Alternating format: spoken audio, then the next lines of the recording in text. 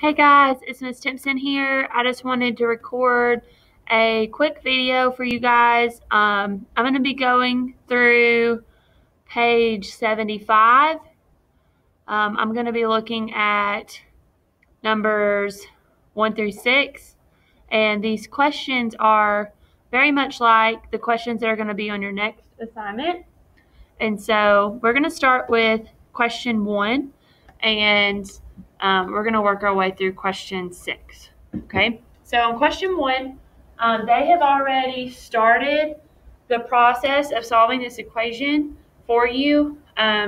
First thing that I want you to remember, and I'm going to try to scroll up on my page to give myself a little bit of room to write right here. I'm going to write down PEMDAS. Remember, that's please excuse my dear Aunt Sally. That means parentheses or exponents, or not parentheses or exponents, parentheses, brackets, or braces. Okay, next is exponents. That's kind of like 10 to the second power, like you studied on a couple worksheets previously. The M stands for multiplication. The D stands for division. The A stands for addition.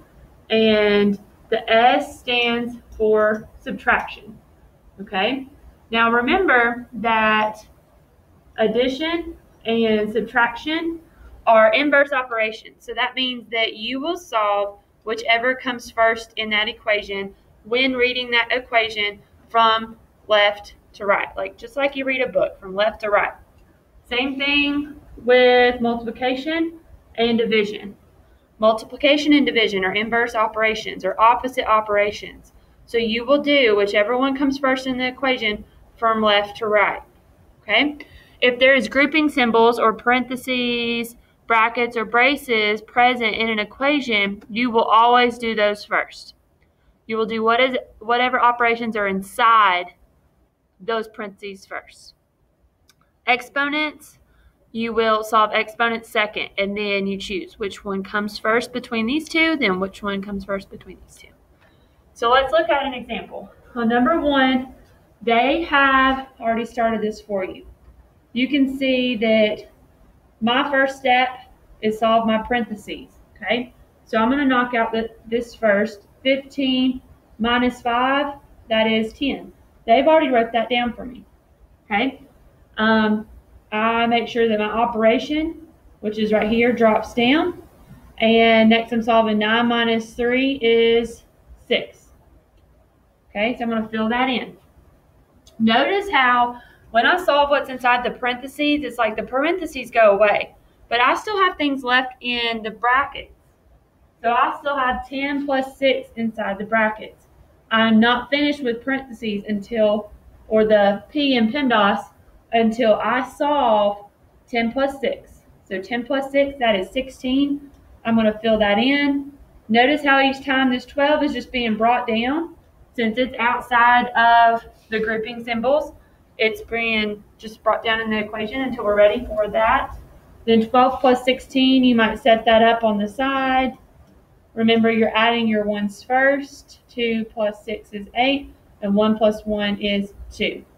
So 28 is my answer for number 1.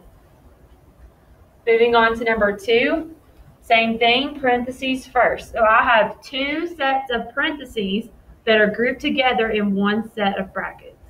So if I solve 26 minus 4, I get 22. I'm going to fill that in right below that equation. What is 4 plus 6?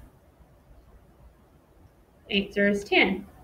I'm going to bring down my subtraction sign because I solved what was in the parentheses. I did not subtract this total minus the second total. I'm going to bring down my brackets. And I cannot forget about this 5 times that was on the outside. Now, I'm in my second step, and I still have brackets, which is a grouping symbol that falls under the P in PEMDAS. So I need to solve that first. So 22 minus 10, that is 12. I bring down my 5 times, so 5 times 12, that's one of our multiplication facts that we should know. 5 times 12 is 60.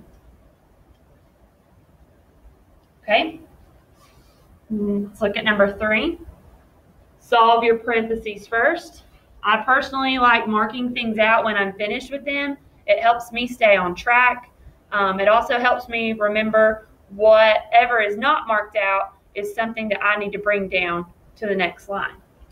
So 18 minus 10, that is 8. Notice I'm writing that right underneath that group of parentheses to keep me on track.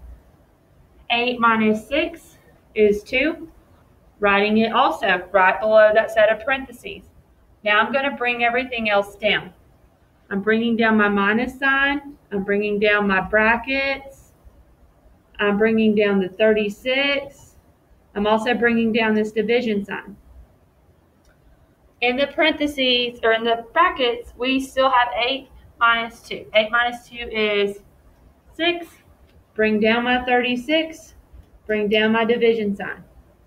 36 divided by 6, that's the same thing as asking yourself the question, what times 6 gives me 36? The answer is 6. Feel free to pause this video at any time when you're like, oh, where did she get that? Or what did she do just then? That's the beauty of videos.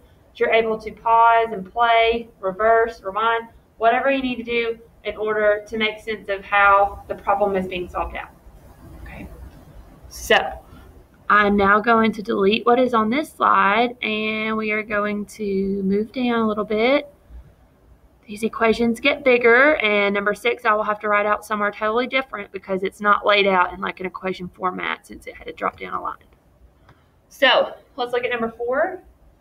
Take care of your parentheses first. I'm going to write PEMDAS here. Again, this keeps me on track. Okay. First things first, parentheses, so 16 minus 4, that is 12. 12 minus 9, that is 3. Bring it down. Still have grouping symbols, so 12 plus 3 is 15. Don't forget about your 4 plus 15, that is 19. Number 5.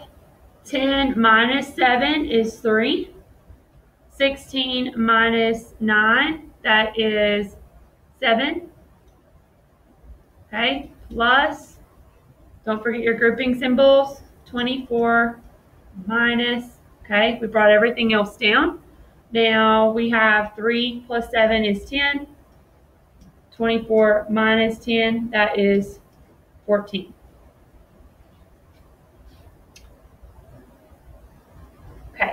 We're going to look at number 6, and I'm going to clear the rest of this board because I feel like I'm going to need some room. I'm just going to write it from here 3 times. This is a brace, bracket, parentheses. Notice I'm going to write it down exactly the same way they have it written down. I'm going to try to fit it. Might have to move my little, well, there we go. Okay. Whoa. This is as big as it gets, and they might throw 2 to 3 of these at you for your EOG if we have those. Right now we are still supposed to have them.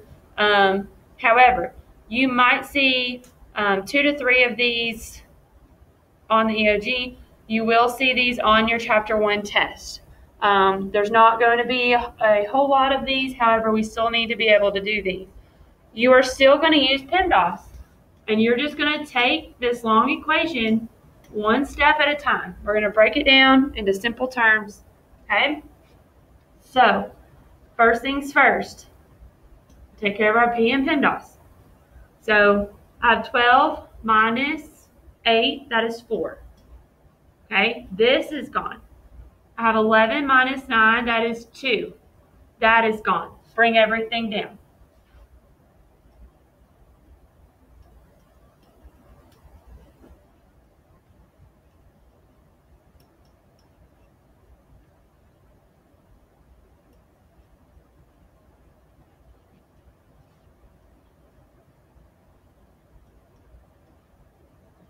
Double check that you have brought everything down.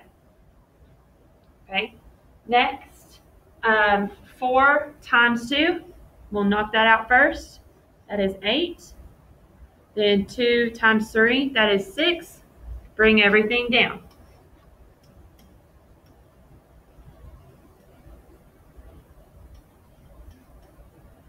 Notice how we're making the big equation. We're solving one small equation at a time.